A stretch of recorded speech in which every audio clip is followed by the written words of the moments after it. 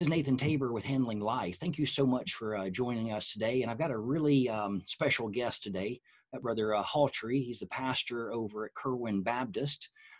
He's a husband and a father, but he's also a really good friend.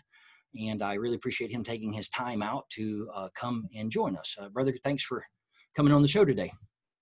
Thank you, Nathan, for inviting me. I know we've been wanting to do this for a little while, and I love what you're doing, and it's a privilege to get to be here. Yeah, these are interesting times. Yeah. Yeah, interesting is the word, isn't it?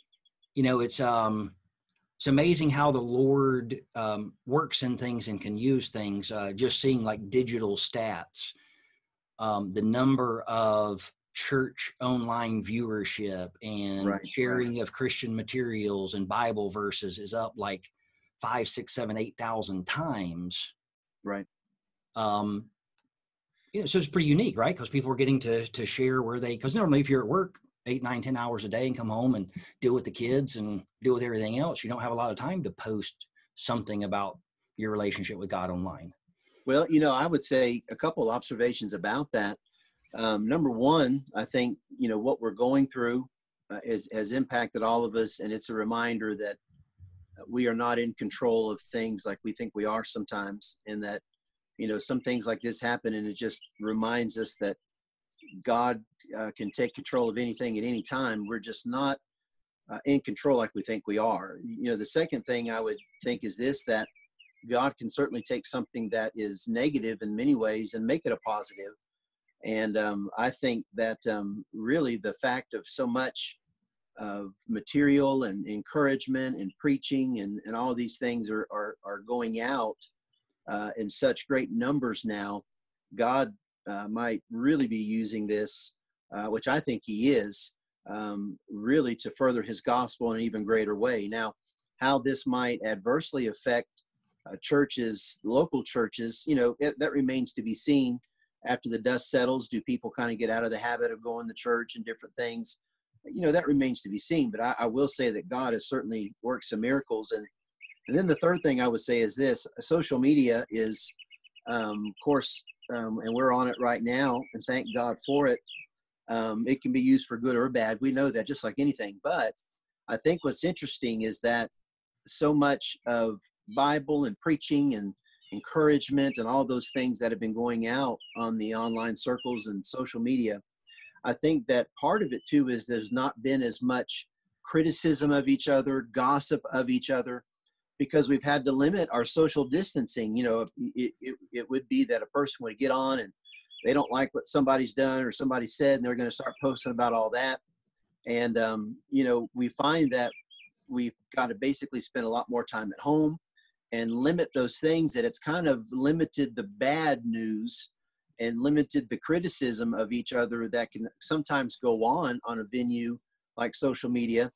And it's kind of halted some of that. Now that still goes on, but I think that it has kind of stopped that and opened the door for good news to get out there. And of course, I know there's still some of the other also, but I just find that interesting because as a pastor, I would always, every month, I've got 3 or 4 instances of people that are kind of mad at each other because somebody said something about them and disagreed with whatever, that kind of a thing. And that's taken a back seat. I've just not heard any of that because our whole lives have been stopped, that it's kind of, I guess, gotten rid of some of the stuff that's just petty and unimportant. And it's kind of made us focus on what is important. So I think God's used that in that way. Hey, I mean, that's a good point there of like, what's the most important things? Is it that somebody sat in my seat at church or somebody sang a song I didn't like? Or is it that, hey, there's this bigger thing going on? So I hadn't thought about that. That's a really good point. Exactly. Well, I think that it just goes to show that sometimes, and this isn't again, we're using social media right now. It's a wonderful thing. And thank God for it, because I think of the challenge we as churches would have without it. But you know how that sometimes something that could be good or bad, it can kind of really open up the door for the dark side of ourselves, where we now have a voice and we now can just say something, put it out there. Even at times we don't even have to take, accountability for it. We can just kind of criticize and get our little feelings out. but something like this, I think, has just kind of limited that to a degree. And now it's just so much churches online, doing things online. We've certainly done things online. And, you know, I think that, again, God's brought some good things out of this, despite the frustration and the difficulty it is for many. What is, and you know, the uncertainty, but you know, you made a point earlier about families and time. I've lived in the same neighborhood since 2001, and any given Saturday, driving out, I got to drive by about 80 houses. You might have seen one or two families out playing some Right. ball or riding a bicycle or that. But Yeah. now, you know, pretty much any time you go out, there's 20, 25, 30, if it's a nice day like it is today, out drawing, you know, chalk on the driveway, or throwing a That's right. baseball, or shooting hoops, or riding a bike. So whether we wanted to or not, we've had to realize that money and that building the business and growing at the job has had to take second seat to, you know, spending time Exactly. with your family. Exactly. And you know, this has been an opportunity probably for a lot of us, and I mean us, to see how bad we missed it and how important this actually is. This has been, in some ways, really a blessing to my family and myself. I don't want that to sound selfish, like, you know, as if God did all this just for me. That's not what I'm saying. I'm just saying that the more time at home, the more time with family. I have 3 young boys. And it's reminded me, a person in ministry that's gone most nights of the week and during the days of the week and all that, that, man, I miss this. And this should be my top priority. And it doesn't mean that there isn't times we have to go and minister and do things, but I think this has been a kind of a stop and reset button for me. And I think for a lot of people, I think that we all need to kind of say, hey, when things get back to normal, which I don't think things will ever be what they were before this happened. I think that certainly the dangers might begin to phase away, but I really think that this has really changed culture a little bit.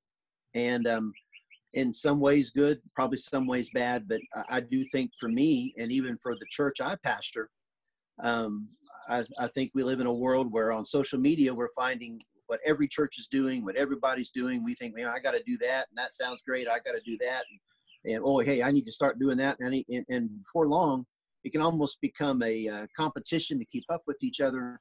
And I think that if nothing else, this has kind of reminded me as a pastor that, you know, wait a minute, while we need to minister and get the gospel out, maybe there are some things that it would be better for my members to spend some time as a family together than to gather at the church every day for 5 weeks for something. You know, I think it's wise to reassess and say, you know, what is needed, what serves the purpose of a church, and what is just add-ons to try to say you're better at this than some other church. You know, what is really important? What is God really using, and what is just stuff we've added because we wanted to add it? And so I think it's been a good chance to reevaluate a lot of things. Yeah. Well, you know, and you probably know this better than I, as far as who wrote them and stuff. But you remember in the 40s and that, when churches started putting antennas on top of the church to broadcast their messages on the radio. Right. I've looked back on Google and seen the old articles of, well, there's Satan's tail sticking out of the top of the church. Yeah. Well, they how many millions, tens of millions, hundreds of millions of people have come to know the Lord through, you know, your radio program, or Billy Graham, or Adrian Rogers, or any of D.L. Moody, all of those who have used radio to share the gospel. Imagine that had that not been made available. And the kind of the same opportunity exists today with social media online. Exactly. Well, yeah, and I'm the first to say, you know, our church is one that, you know, we've had a TV broadcast for years, and I mean years. And, you know, we're not a large church, you know, on a scale with some others that do, but, you know, we took criticism as a church that, we're trying to, you know, try to get everybody else's people because they're broadcasting you know, I remember the days when Jerry Falwell was one of the first ones to use TV broadcast. Everybody would tune in and listen to, you know, the old time gospel hour and stuff. And, you know, I remember Rex Humbard, some of you would remember him, and things, and just these different, it was so rare that a lot of preachers were on there. And nowadays, technology has made it where even just small local churches can put on to a broadcast. And of course, now with the internet, and I just imagine how many pastors criticized all social media. I mean, just it's all of the devil, you know. And then now, as of 2 or 3 weeks ago, they're now on it, using it for their services because they've got no other choice. So, Wait, isn't it of the devil? Did you text him and say, "Wait, isn't this of the devil? Yeah. What are you doing here?" Well, if I wasn't a pastor, I would have. And of course, Yeah. I'm sure years ago they criticized air conditioning when they came into churches and talked about how evil it was to put air conditioning in. And I actually have personally preached at churches that they felt it was wrong to have an organ in a church. No, they were okay with a piano because it didn't have to be plugged in, but an organ was electric, and that was wrong to have that. And that stuff doesn't make sense to me, but we all have our things. And, you know, it's, we can get stuck on stuff that really doesn't matter in the Bible, but it's our tradition. Yeah. So we kind of take it and run with it. But, you know, like I said, God allowing, I'm not saying necessarily that but God allowed this. I'm going to tell you, it's just a reminder, wait a minute, it doesn't matter my preferences, and it doesn't matter my this or that. We got to get right back to the bare essentials of how to minister. And I think it's been good for us. Well, you know, you say that word, and I had just written that down, tradition. You know, I find myself in my own walk with the Lord of like, well, if I've done this, if I've gone to church and I've, you know, put my money in the offering plate and I've said my prayers, you know, I'm good with God. Right. And sometimes it's good to have that tradition, you know, shake it a little bit and say, you know, it's not about going to church. Church is good to go to. It's not about singing this one song. It's about what does God's word say? Right. And in church becoming part of your walk with God, not just your walk with God. Sure. And, you know, of course, when the local church was founded, and of course, in the book of Acts, as we've been given that model to follow, you know, Lord has made it clear to forsake not the assembling of yourselves together. So we know that's part of God's plan, but there's a whole lot of people going to church, sitting there with bitter attitudes, cold heart, as far away from God as you could possibly get to, but they're sitting in church. And so going to church doesn't do one thing for you. Going to church really should just enhance what you're already doing on your own time and your walk with the Lord. If you're not walking with the Lord, you know, in your private time day to day, you're not going to walk with the Lord at church either. A pastor can't say something that all of a sudden now you're going to have a walk with the Lord. We go to church because we're walking with the Lord already. We don't go to church to try to start walking with the Lord. Yep. That has Are you to be saying done just because basis. are you saying just because I come to your church, are you telling me that I'm not this super Christian because I hear you preach? Absolutely not. And Yes, absolutely. I've been wasting my time for the last 4 years. So what's Yes. Well, a lot of people have. And, you know, honestly, if a person comes to church to hear the preacher, they've already kind of missed the whole point of it anyway. We all come to church, including the preacher, to hear what God has to say. And, you know, if a pastor's not seeking God's face and trying to not just put together a sermon, but a message from the Lord, you know, we've missed the whole point anyway. It's just become a social gathering, and that certainly wasn't what God intended the church to be. And, you know, Jesus said, I will build my church, and the gates of hell shall not prevail against it. This is his church. It's not my church. It's not your church. It's not anybody else's church. And, you know, everybody is okay with it till there's something that they wish was different. And then they want the pastor to change that. But if it's something they like, they get mad if the pastor changes that. You know, it isn't about what really I want or desire or what they want or desire. It's every local body of believers. God is going to move them and sanctify them and raise them and grow them and mature them as God sees fit. And it's the church's job to let God have control of that. And none of us have the answers for all that. That's absolutely for sure. But I think the mistake is sometimes preachers give this illusion that they've gotten this all straightened out and settled. They got all the answers for everything. And it's time for the members to catch up to them. And that's just an absolute lie, in my opinion. We're all growing together. I've got issues. You've got issues. We all got issues. For me to give any kind of a hint that anything other than that is the case, then I would be giving this false image of myself. I struggle. I sin every day. And, I got things that I know I shouldn't do, and I battle with it, my flesh. We're all in this together. So we all come to church to hear from God. I don't come to church so that you can hear me, and you don't come to church so that you can hear me. We come to church because we need to hear from God, and God deals with hearts corporately different than he does individually. So I've got to have my personal walk during the week because God's going to point some things out to me during the week. But I need that corporate worship time because God deals with our heart differently. All through the scripture, God would deal with men like Moses and David. He would deal with them differently in the prayer closet than he did in corporate meetings. You're making the point about you sharing you're no different. And I just want you to know, and I'm sure I've told you, if I haven't, I should have, that I really appreciate your heart of sharing that, you're no different than anyone else. You're a sinner Right. saved by the grace of God, and you've got your faults and you've got your issues. Because, a lot of times when you go into a church, not all, but some, it's like, ooh, you can't talk to him. You can't, approach the pastor. He's holy.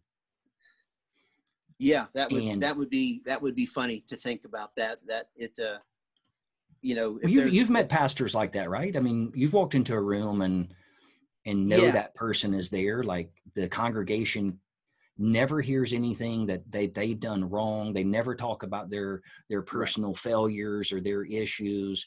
So it's like, well, I want to be like Mike, but you never can be because you're never going to reach that. So then you kind of get discouraged in your walk with God because it's like, why can't I be that good of a Christian? Sure. Well, and I think too, those kind of guys, yes, they do exist, Nathan. I will say, I think maybe in a good way that we're getting less and less of that. I think that's a dying off thing. At least I hope it should have died off 100 years ago. But, I think that those guys tend to think that not only do they have the answers for everything, but they tend to be manipulating type of preachers that kind of that presenting themselves as better or a better Christian is a way to manipulate the people under them, that you need to listen to me because you're struggling with stuff I'm not struggling with. It's just kind of a manipulation. I don't even think they mean to, or maybe they don't even know that they're doing that. But, but it's not just preachers that do that. I know husbands that do that with their wives and vice versa. People that with their friends at church or whatever, they give that same illusion. They have this attitude for some reason that God's called them to be everybody's policeman and that, they're just an inch above everybody else. And unfortunately, that's what's hurt church over the years. The sinners like me we're not the ones that have hurt the church. It's the people that act like they're not the sinners that have really hurt church over the years. Yeah.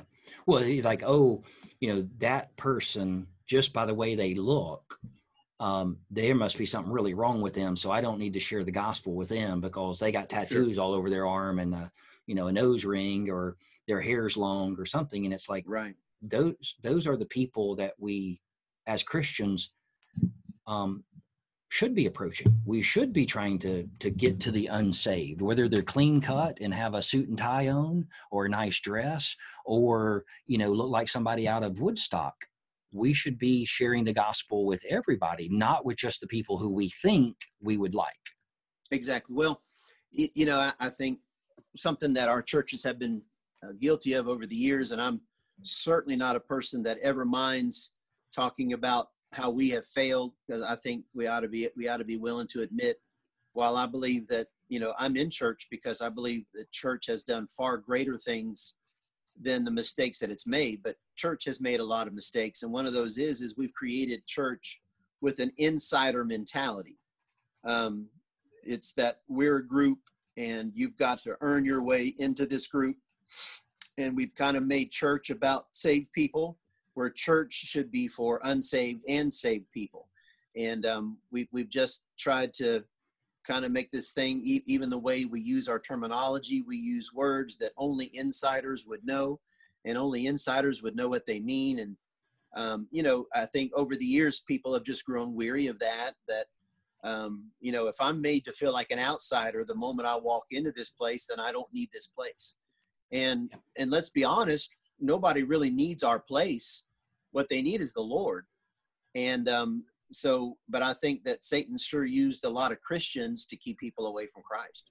And I know that happens in the church, which is the building, but then the church, who is made up of the believers, we do that to people at work. We do that to people at the gym. We do that to our neighbors. We're like, oh, we're better because we're Christians.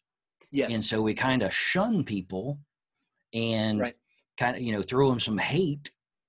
And the Lord's really worked on me and continues to work on me. Like, hey, how can you share the gospel with somebody if you're not sharing the love of Christ? Right. Well, and I think really you're not sharing Christ if you're not sharing the love of Christ, because then you're not really sharing who Christ is.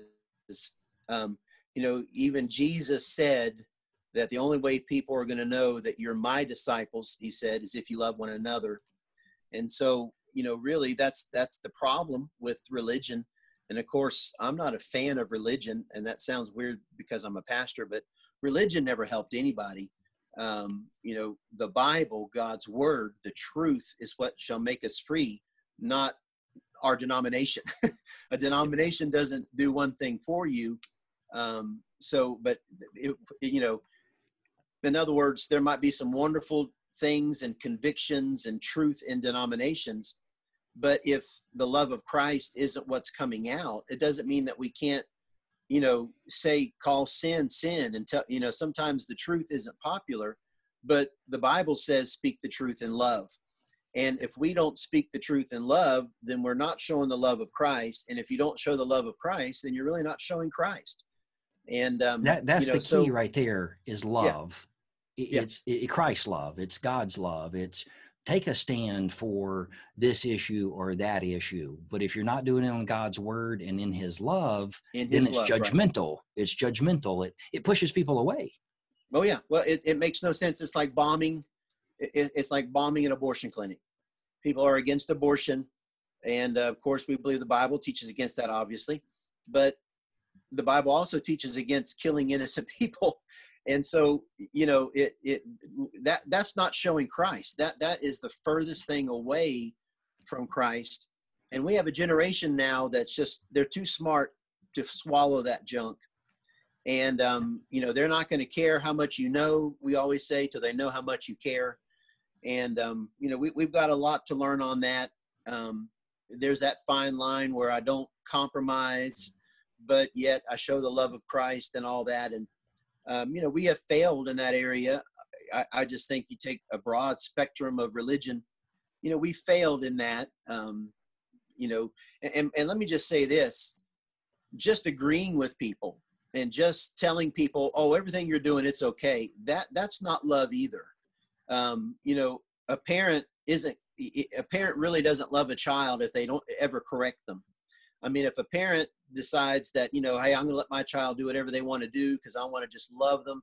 Well, they're doing that child a disservice. They're not showing love because they're not making that child into everything that child needs to be. I've always talked about it this way. If I have a dog that I love and he's my pet and part of my family, and he has a tendency that if I don't have him on a chain, he's going to start running after cars. Well, I know that dog is in danger of killing himself. So I might put him on a chain or on a leash when I go out. Now, we think leash, well, you wouldn't put a leash on something that you love and you put that dog on a chain. Listen, I don't put that dog on a chain because I hate him. I do it because I love him and I don't want him to get hurt. And so, I think that God's word is misunderstood sometimes. It gives us principles to live by because God loves us. He's trying to protect us from ourselves. So we've got to be truthful about what it says. But the whole purpose of why we're sharing that should be because we love people and we know God loves them. So that's why we've got to tell the truth. But it almost seems as if sometimes in religious places that people want to tell everybody how wrong they are. And it almost looks as if they're enjoying it. And I'm going to tell you, it's like they get some thrill out of just ripping somebody apart. As a pastor, if there's sometimes I got to teach the whole counsel of God, and I've got to talk about sin sometimes. And it just kills me because I don't want to hurt any of my people. I don't want them to misunderstand. And I'm probably a little more gentler than the average, but even if I have to mention some things, man, I feel like running and getting in a corner after, because I don't enjoy doing anything that might hurt our people. But I just know some, it just seems as if they just love raking somebody over the coals. They just enjoy that. And I just don't understand that. Well, but they're doing it out of love. Yeah. But they don't need to love doing it. That's the yeah. Well, I like your dog analogy, and as a good analogy I add, it's like the thought as you were saying that, yes, you put a chain on to protect, but then on the other side you have a nice shelter and you have water and you let the dog in the house and you love it and you pet on it and you take it for walks. And he doesn't stay on the chain. He doesn't stay on the chain. He's not. It's not a 3-foot chain around a tree that the dog, yes, you're protecting it from safety, but then you're punishing it because it's a dog. That's right. He spends some time on my lap too, and I feed him and I pet him and I enjoy him and all those things. And that's what I'm saying. It's, sometimes the leash is necessary and the chain is necessary, but man, I'm not loving my pet if all I ever do is leave him on that chain. I don't ever do anything for him or spend time with him. That's not love either. And so, restrictions sometimes is a way to show love because, it's for that person's good. But at the same time, I don't think that any of us should enjoy inflicting pain or hurt on anybody, especially trying to use God's word to do it. We can speak the truth in love, but some people like to use the Bible as a weapon, and they, they're wanting to abuse people under the umbrella of God's word. And that's taking God's word out of context. And it's dangerous, to be honest with you. So growing up and until a few years ago, I really had that thought in the process of, well, I've got to serve God because if I don't, this, and this bad thing's going to happen, kind of the whack-a-mole. God's just sitting there ready to, my actions better line up to his word. And then I finally figured out that, well, if my heart's right, if I'm walking with the Lord, my actions will follow. I'll want to do right. So what do you say to the person who's in that mentality of like, oh, I've got to do these 17 things today, or my relationship with God is not going to be where it is. And it's all, it's law-based or it's action-based. It's like, I must do this. And I think that's where you kind of get that judgmental attitude. So if somebody's there, what could you suggest to them, a few things to look at to see what the true relationship with God should be like? Well, Nathan, very simply, of course, it took me years to learn the simplicity of it, but, the Bible says to walk in love. And, everybody, we're going to do something for a motive. There's a reason why we're going to do something. And when it comes to serving God, you have 3 choices, and really it's all centered in those 3 choices. You can do it out of obligation based, you can do it out of performance based, or you can do it love based. And a performance based means I've got to perform, I've got to do these things so God loves me. Sometimes preachers, they'll come across that way. They'll say that, goodness gracious, you got to do this, you got to do these things, and almost give this, the way they put it is if God's going to love you more if you do more of these things.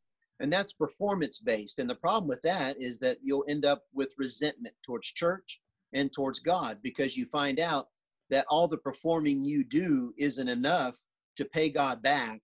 And all the performing you do, it's not going to make God love you more. Then there's the obligation based. And this is even more dangerous because a lot of preachers will put this out. They'll say something like this, now that God, Jesus died on the cross for you, and because he's done all that, surely you should be willing to such and such. And if he did that, you should do such and such. And so what it kind of, and my analogy that I like to use is that it's almost as if when you got saved, God handed you a payment book and like, all right, I've given you eternal life. So now you need to start paying me back. And what happens is church becomes the bank, and the pastor becomes the debt collector. And every time they come to church, they got to pay a little bit more of this debt that they, and that breeds resentment because they find out that, no matter what they do, it's not enough and never will be enough to pay God back for like dying on the cross for them. And I always tell people, predatory lending, right? Yeah. When you got saved, God did not give you a payment book. When you got saved, your sins were forgiven. He loves you, and he loves you as much as he ever will. And so if you don't do it out of performance based and you don't do it out of obligation based, the only thing left is to do it out of love. And that is that because God saved me, even though I can't perform, even though I'll never be able to pay him back, he loves me. And now I just want to do what I do for him out of love. And God's going to love you whether you do, 100 things or 50 things or 10 things. He doesn't love you because of what you did. He loves you because of what he did. And now that ought to produce a reaction. And when somebody shows me love, Nathan, it produces a reaction. Either I'm going to be appreciative for it, or I'm going to thank them for it, or I'm going to want to love them back. And so, he loved us. I mean, we love him, the Bible says, because he first loved us. So that means that my loving him is a reaction to his love for me, not because I feel obligated, not because I have to perform this. I love him because he first loved me. So that means before I could ever perform, before I could ever pay anything back, he loved me. And so now when I serve, I want to do it out of love, whatever that is. I want it to be out of love. And that's what I would tell people. I think a lot of times good people are doing good things out of wrong motives because they feel like they've got to earn God's love or earn God's favor, and it never works out that way. And they think that what they're doing is what they need to be doing because they've either been taught that or they think that or they've heard that. When you finally figured that out, when you figured out, hey, this is about the relationship with God, how did that change your entire life? Well, to me, it frees you up to be able to serve out of love. When I know that no matter what I do or ever will do, this person loves me. Let's say a given person, and I know it doesn't matter what I would ever do to them. I know they love me. And the best way I could say it like this, Nathan, is, like my own mom. And moms have a way to love kids when nobody else will love them. You know how that goes. But, it was a natural reaction for me, and even more as I grow older, to love my mom and be more grateful for my mom. Not because I feel like I have to do things to make her love me, and not because I feel like I ever have to pay her back for, giving birth to me and raising me and changing my diapers. My mother never required me to pay her back for any of that. So that made me free to love her, to do what I do out of love, because there was no obligation and there was no performance driven requirement.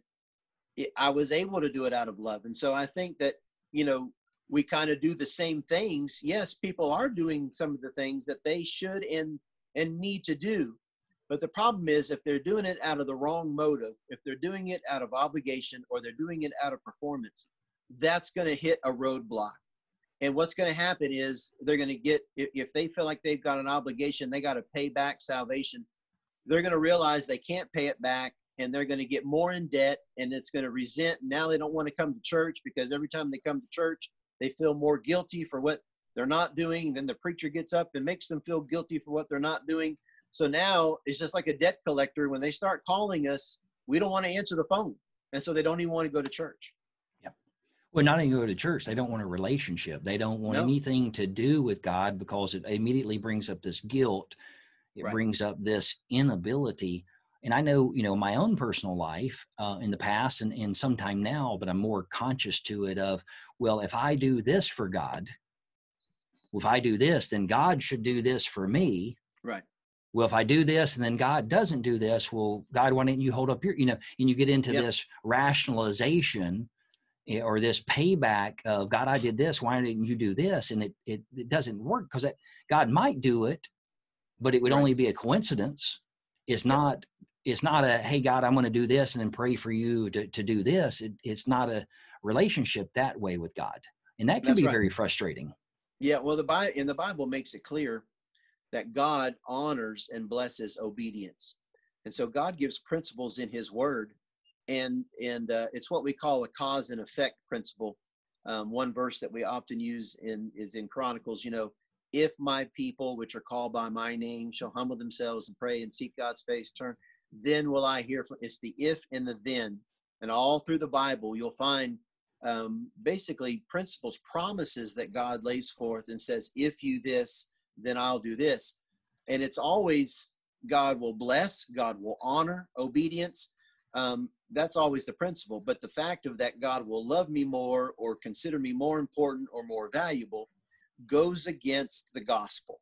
And the gospel teaches the absolute opposite of that. And it means that, I can find principles in God's word, I can obey them, and God will honor my life. And, Nathan, one thing I would use as an illustration, the Bible gives clear principles that a man should not cheat on his wife.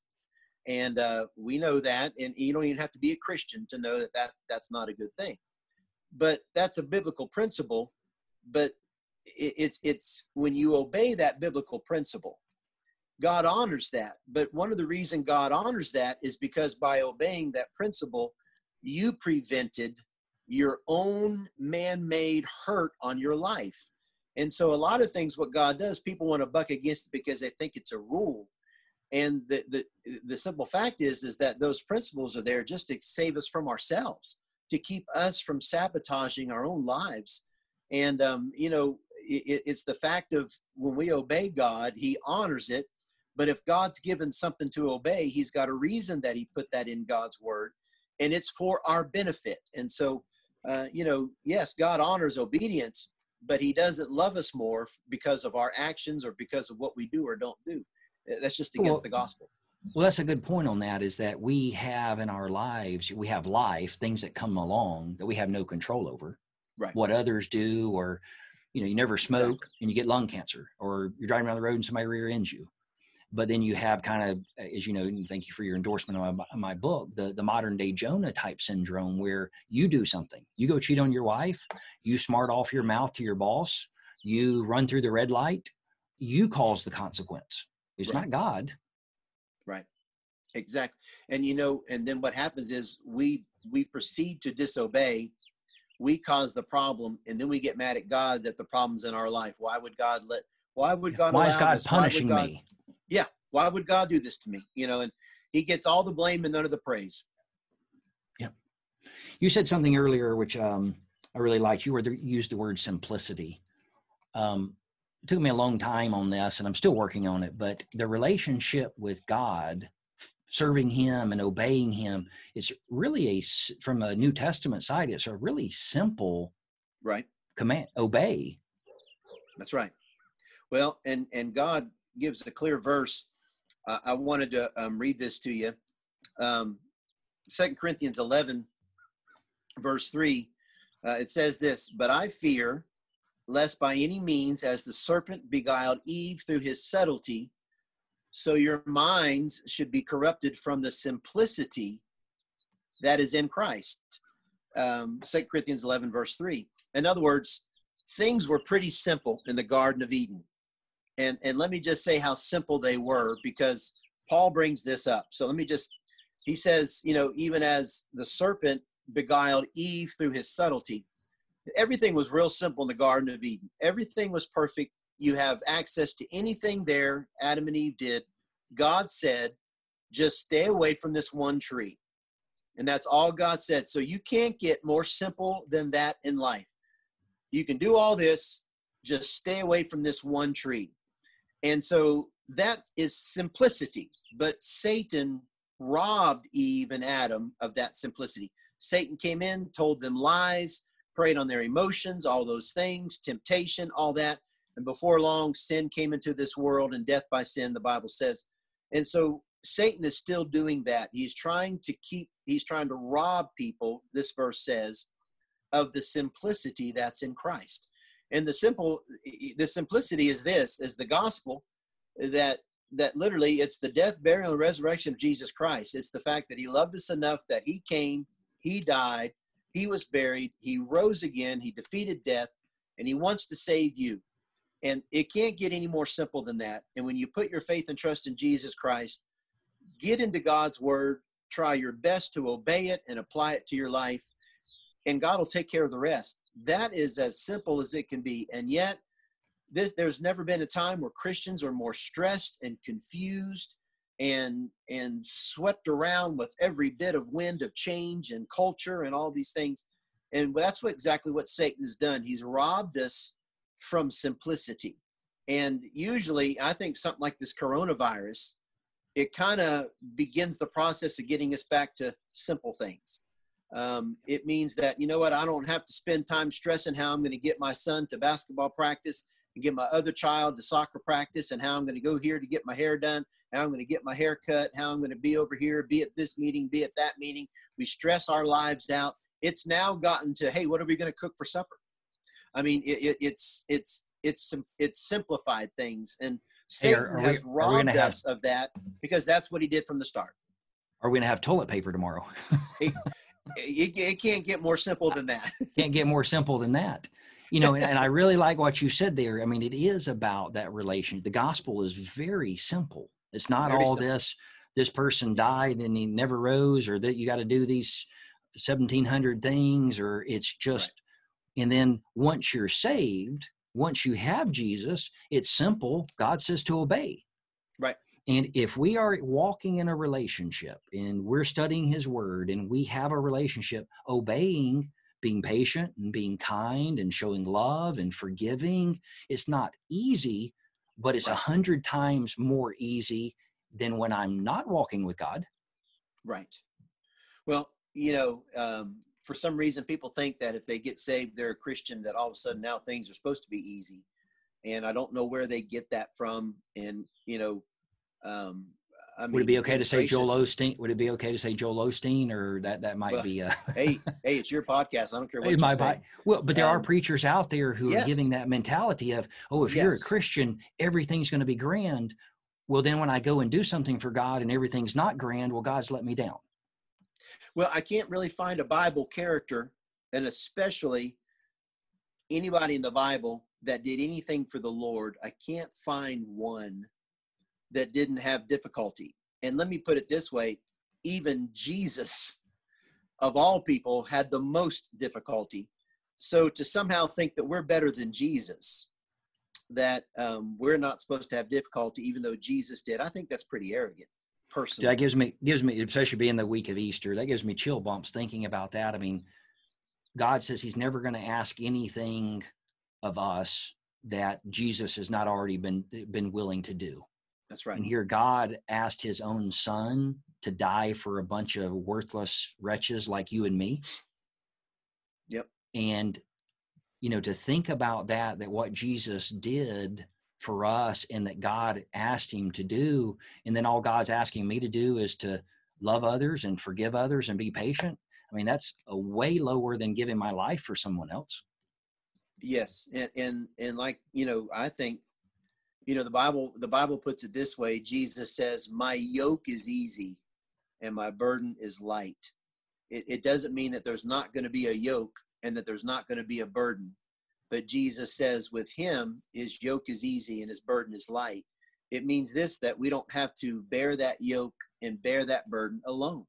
And that's the amazing thing. What we go through in life, we're going to have to go through whether we're a Christian or not most of the time. But to be able to go through it with Christ, what a difference that makes.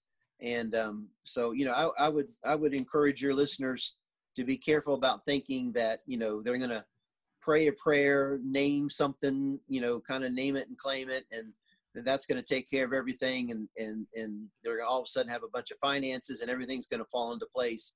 Listen, you know, I just can't find that in the Bible other than somebody twisting a verse and making it say and mean something that it doesn't mean or say. You know, my Bible tells me that the Bible makes it clear that if you love the Lord and serve the Lord, you shall suffer persecution. That's what the Bible says. So, you know, it just goes against the Bible. Well, you know, in modified, name it and claim it if it's God's will. I mean, That's the point they're missing there. Sure. Is Well, what I name and claim is God's word. You claim God's word. God gave you his word. You claim that, that's fine. But to right. claim God's word according to you, that's taking it out of bounds. Yes. You're taking it out of God's word. I mean, you're putting your own spin onto it and saying, That's right. God bless me financially. It might not be God's will. It might be. Right. But it might God not. only promised to meet our needs. And, this thing of, God loves me more. He's blessed me with more money. Or if God doesn't provide me with more money, he doesn't love me as much. No. God said, I'll never leave you nor forsake you. He said his grace is sufficient. He said that he would always, my God shall supply your need according to his riches in Christ Jesus. So God's never promised to make us wealthy. Some are, some aren't. And sometimes some people aren't because they've not been very wise with it. Now, I will tell you that the Bible gives clear principles that God honors those that are good stewards with what he does give. So there is certainly that principle. But, God just simply said that he would meet our needs. And, so I think that's the only thing we have the right to hold God to is that, it doesn't mean I go waste my money on everything else. And then all of a sudden I have a need. And now I say, well, God didn't supply that need. Oh, yeah, he did. You just wasted it, Yeah. You weren't a good steward. Right. Yeah. Well, brother, with the people who, are stressed, I know even as Christians, when times come along like this, how am I going to pay my mortgage? How am I going to, I'm not in work or, for like Jordan and I, we're both self-employed. We have no businesses right now. Right. Everything, all my contracts, I've put them on. How can I do coaching for a business when their business is closed? Yeah. I mean, I guess I could send them an invoice, but it probably wouldn't be paid and probably be rude. Right.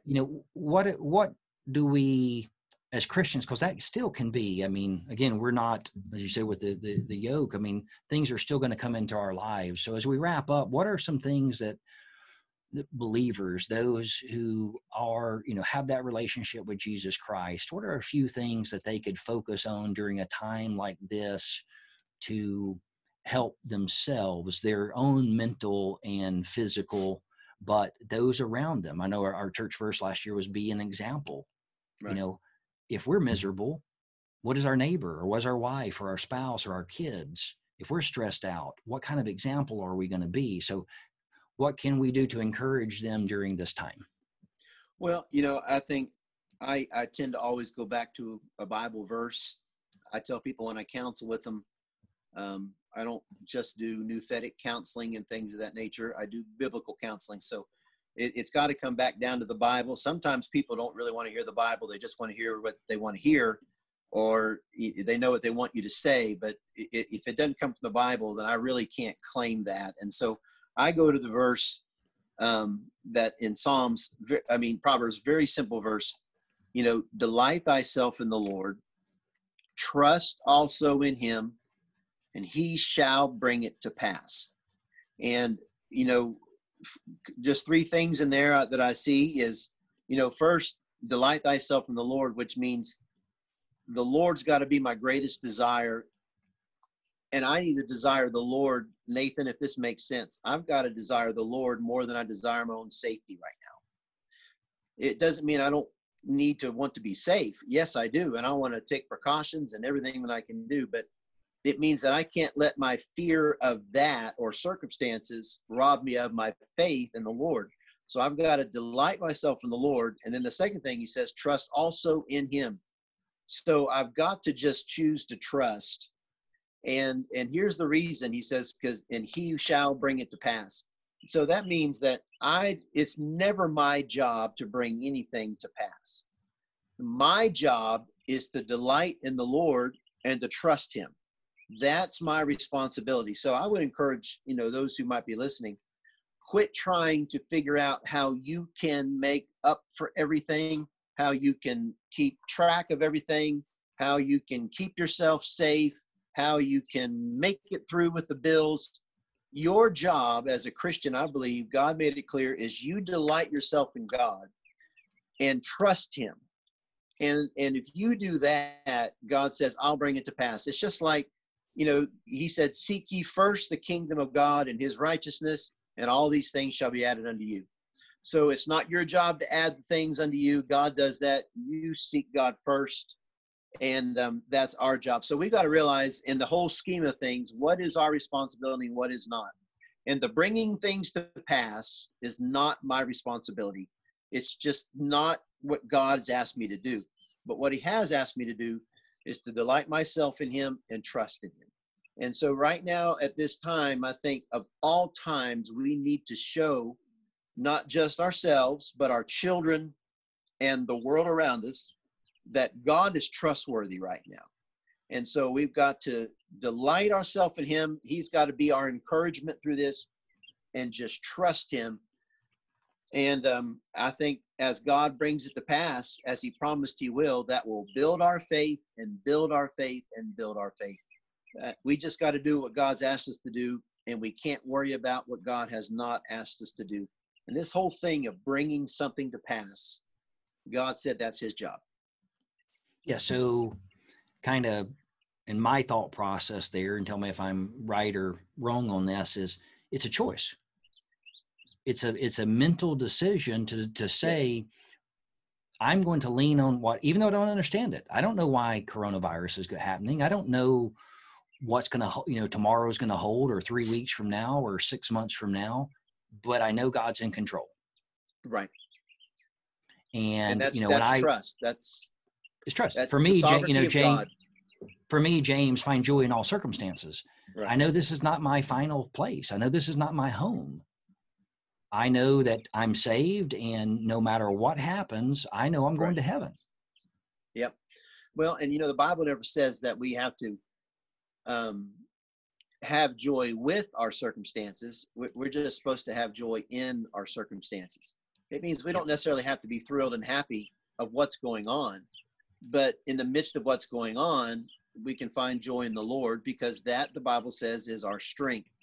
And so right now, we need to have the joy of the Lord more than anything, because we need strength right now. And that's that delight thyself in the Lord. That's the joy of the Lord, and trust also in him, and he'll bring it to pass. I mean, again, you talked about that word simplicity. That's simple.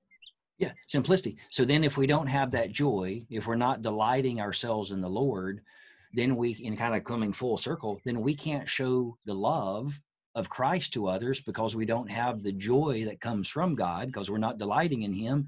Therefore, we can't share the good news of what Jesus has done for us, because even when we try to, it's going to come across, you're sucking lemons, so your face looks horrible. How can someone say, like, hey, I want what that guy has or what that girl has, if you look miserable all the time? Well, yeah. Well, like in that verse, trust brings joy. You're not going to have a joyful marriage if a wife can't trust her husband, and if a husband can't trust his wife.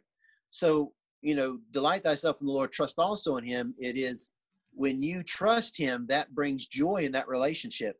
And you're not going to have that joy if you're not trusting. And so the average Christian never has that joy, because they haven't learned that trust. And because of that, now they're trying to make things happen, and they're trying to bring things to pass, and the world and their friends and their family see that they're not trusting in the Lord, so he must not be trustworthy, and they don't have the joy of the Lord, so there must not be any joy with the Christian life. And then they're frantically stressed and trying to make everything happen, which then the world looks and says, why do I need Jesus if that's all he's doing for you? And so it's simply, he will do it, but you have to let him. It's just, delight yourself in the Lord, trust in him, he'll bring it to pass. It's just that simple. Yep. It is really simple. I'm the one, and you're the one, and others we complicate it. We make it more about, this, that, and the other. I know it took me a long time to admit this to myself. I know why I have a hard time trusting the Lord, because I have a hard time trusting myself. Right. I know I'm a liar at times. I know I exaggerate. I know, and I don't try to. Yep. It's just my human nature. And I try to catch it. I got a bad attitude at times. I'm snippy at times, or I'm short. I try to correct it. Yep. So then when I look and say, across my life, there's nobody in my life who has never done me wrong at some level. Right. So then I've got to think about, well, now I've got to trust somebody that I've, physically never met per se. I have met, through his nature and that of meeting God. And I think that's a part in people's minds that they don't make the connection, is one of the reasons they have a hard time trusting God is they have a hard time trusting themselves. Well, sure. Well, that's why the Bible says without faith, it's impossible to please God, because it is literally an act of faith to trust God, to trust, somebody I've not seen, I've not personally felt, touched. I mean, I feel him spiritually, but I've not, he's not been at the foot of my bed, and, all those things. And, that is an act of faith. And so I think that is to delight yourself in the Lord, even when things are not delightful. That takes faith. To trust in the Lord where you don't feel like anything is trustworthy, that's an act of faith. And God honors faith. He always has.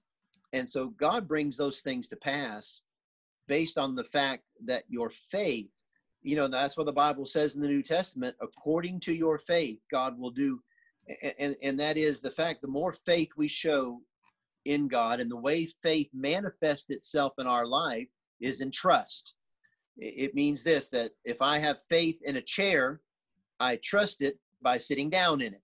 And so that's how my trust is shown. I'll sit down. But my trust came because I had faith that the chair would hold me. So my faith in God displays in my life, it displays itself in trust. And so it is, God, I trust you. And I'm just going to leave this with you. I'm going to do everything that I can do, and I'm trusting you. And God said he'll bring it to pass. And, he's the one that's made the promise. Yeah.